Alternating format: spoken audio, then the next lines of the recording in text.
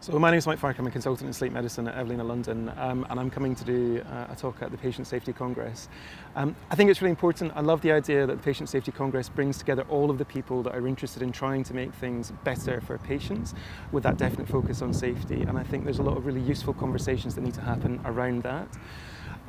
What I am keen to do is to make sure that we have the right emphasis on making sure that everything that we need to make sure the patients get the best outcome is in place. And I think sometimes we lose sight a little bit of the whole picture in terms of what we're doing. So that's what I'm coming to talk about. So I'm a paediatric sleep specialist. I've had an interest in sleep medicine since I was a teenager, and my job now is very much about trying to help children and families with complex and rare sleep difficulties. Sleep problems in kids are really common, and most kids don't need to see a sleep doctor.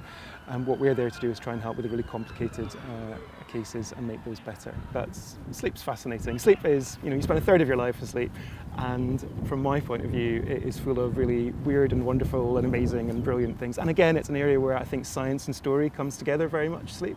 Everybody sleeps. Everyone's got a story about sleep, and I love it.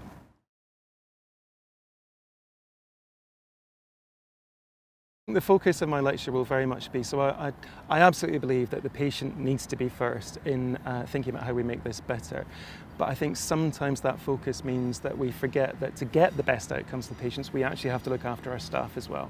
So the focus of my lecture will very much be talking about the staff side of that and what we need to do to make sure that everything is in place so that the patients get the best possible outcome.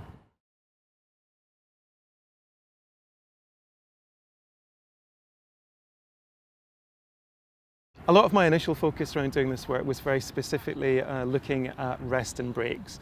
NHS staff often work shifts that may be 12 to 13 hours in length, and actually you cannot physically sustain function and performance over that length of time unless you take a break.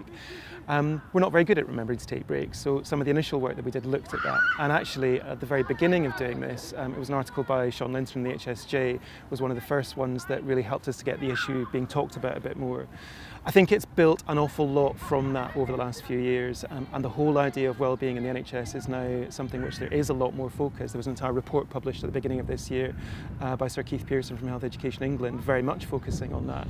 But that's where all of this began, and it's still an absolutely essential area of focus. An air traffic controller isn't allowed to work for longer than 2 hours before they take a mandatory break. Why should a nurse or a doctor work for 12 hours without taking a break if what we are looking at the end is patient safety?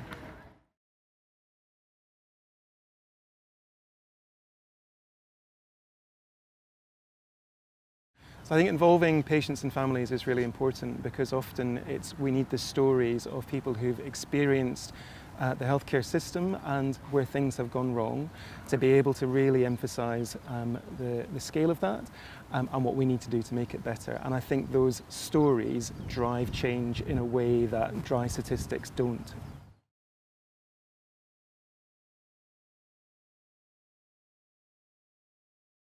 There is a history in the NHS that we haven't necessarily been as open and proactive about airing patient safety issues as we should have been. And I think very much in the last 10 years we've seen that change.